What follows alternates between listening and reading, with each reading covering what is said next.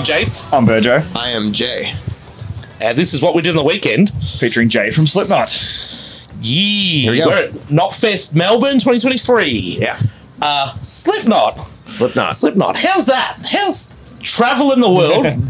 Totally sick. 10 months a year? Totally sick. Yeah, probably something like that. It's Yeah. awesome. Takes everything we got, and yeah, it's very creatively fruitful endeavor, I'd say, for myself and my bandmates. So we're happy to be here in Melbourne doing it. Yeah, it's sick. It's been, what, 7 years? Since we last were in Australia, way too long. Way too long. That's 7 years. Fuck Yeah, hell. 2016 Halloween. We were there. That's right. Yes. That's right. And we expected a lot more people to become dressed up. Yeah. It's a Slipknot show on Halloween. Yeah. Yeah, that's what the. But you were already dressed up. You needed to do the Yeah, reverse. well, I've always joked that we should do like a casual Friday on Halloween where we're the ones that don't We've said dress the up. That's what we same said. thing. We said the same thing. Like, pretty surely they frightening. just wear normal clothes, like civilian clothes. Be pretty frightening. My wife has seen us practice in our street clothes. She's like, that's way scarier than what What's you guys. happening? Who are these dudes?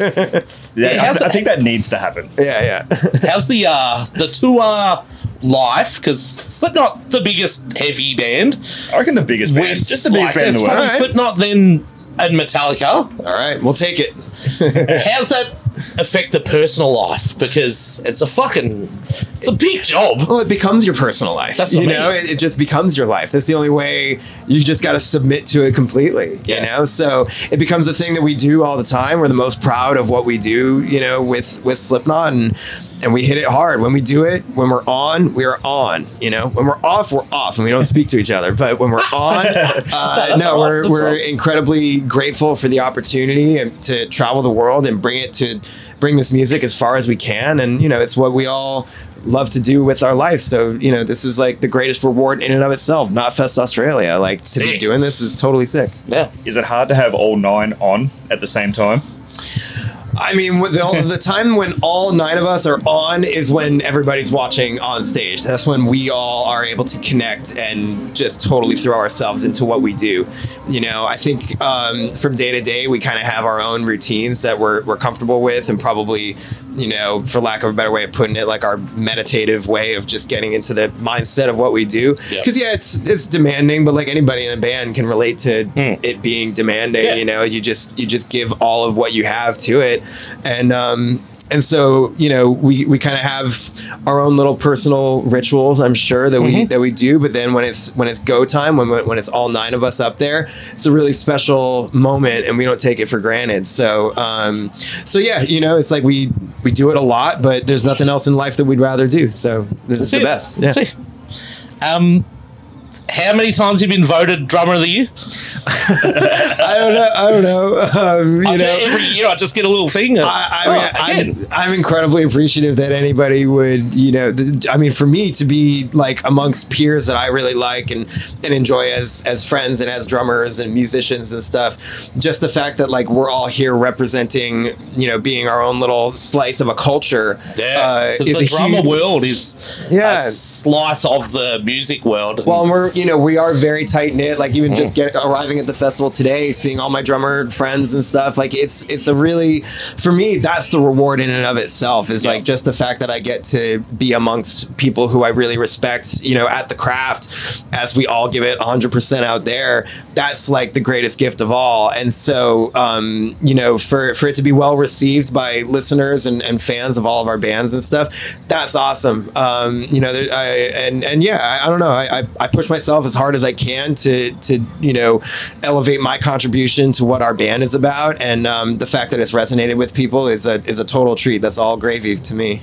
Sick. You can tell us that you look at other drummers and go, yeah, I am the best in the world. Come on. Flex a little bit. You got to do it. That's not how I look at the instrument. That's not how I look at it. You know, like we're all so very different. You know, like the greatest joy I have is being on tour and looking at guys who approach the instrument completely differently. Like we've been fortunate to tour with, say, Gojira, for example, and I get to watch Mario for like a month and a half in a row and just be like, what a freak of nature, he's so incredible. And that, you know, I get to watch Inferno from Behemoth for 2 months and stuff. It's just like all these guys who I really look up to and cherish and just like admire, and to be able to sit down with them and talk about how they approach the drums and stuff is like, if you could have told me I'd be doing that when I was 14 years old, like just teaching myself how to play drums, it would blow my mind. It blows my mind now, you know. So it's cool as fuck. Yeah. So to live in the present and enjoy that is just like it's a total treat. Sweet. Some generic questions. We always have generic questions. One of the ones we thought for you would be, what was the first gig you ever went to?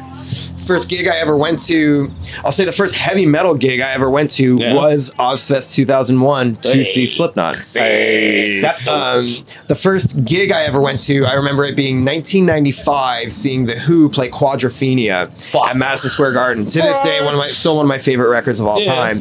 And that totally changed my life. And just being acquainted, listening to that record and not understanding, but just taking in Keith Moon's over-the-top drumming, that set the template for like what my life would become. So that's it. Imagine that Ozfest 2001, you're sitting there watching Slipknot. Yeah. And then how long later you're in 13, 12 years after that. Yeah. Crazy to watch that, isn't it? Totally. Just this is me now. Yeah. This is me now. It was, you know, our friendship, we've had a friendship going on 22 years now, you know, so when we started playing together, it kind of just like, it locked in. It was like, well, this makes all the sense in the world. Let's do this. You know, we got together, played like 20 songs, and then boom, you want to be in the band? And I said yes, and here we are 10 years later. What's Australia? Yeah. What's a horror story from a Slipknot show then? A horror story? I'll tell you one from this summer. It was at the very end. It was at the very end of our show. I remember it well because whenever you have a nightmare scenario, it's just like you can never forget about it. You wake up in a cold sweat, like, oh god. We were in Atlanta, Georgia, back home, and we were playing. It was the last song of the set. Coming towards the end, I'm coming up to this double bass section, like fucking rocking. It's feeling good, and the beater to my bass drum snaps in half. Fuck! Like it literally, I hit it, and then all of a sudden I'm playing, and it's not doing anything. I'm like, what the hell? I thought everyone on stage is like turning at me like, what did you just do? And like, did we blow, like everyone's like, did we blow a speaker? Did we this and that? No, I broke a thing in half. So then I'm having to like shimmy over here and play the rest of the song. And it's like the finale, like, oh, what a rock show. And then just the bottom just dropped out. And so then my friend, my drum tech is like trying to put in a new one. While I'm playing, and I'm just like, this is a nightmare where a second feels like an hour. And then I probably got like to the end of the song, and all of a sudden, oh, it's here, big rock and roll ending, and I'm like, sorry, Atlanta, sorry. But yeah, total nightmare. On the other side, what's your favorite show you've played? Favorite show I've played? Well, I mean, it's really hard to pick any particular show. My first show with Slipknot was really special, of course, for obvious reasons. We recently did some festival dates in South America that were just like unbelievable, where, you know, everyone was being safe, but like we were watching people jumping from balconies on whatever. We're like, oh my god. But you know, when you have that insane energy and seeing a guy in a seat being like, I can't take being in this seat anymore, I'm gonna jump off a balcony, that's like, you know, you're doing something right. Like, that's pretty awesome. That's wild. Yeah, that's it. Awesome. Thank you. All right. Thank you very much. Yeah, thank you guys. Slipknot. Just a small band. Thank you guys. Thank you. Totally. But your life is